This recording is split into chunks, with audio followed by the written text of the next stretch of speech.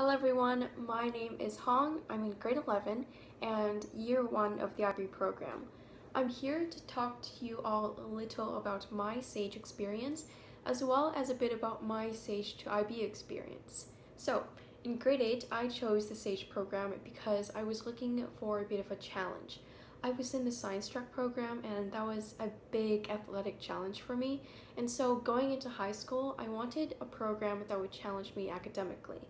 And the SAGE program did just that.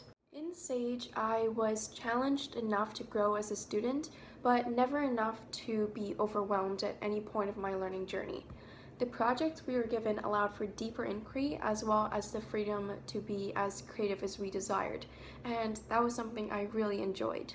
I took the most out of those projects and used them as an opportunity to improve and go beyond. SAGE also helped me develop really useful collaborative skills, most notably organization and leadership, which I have found to be so useful with the IB program because we are often found working with our peers. I think that most of all, SAGE helped me to succeed in grades 9 and 10 by giving me the opportunity to build my confidence as a student. The assignments we were given allowed us all our own time to really hone and showcase our individual talents. And I think it's also worth mentioning that a classroom full of bright students bred a bit of the fun and healthy competition that inspired and drove us all to do better next time.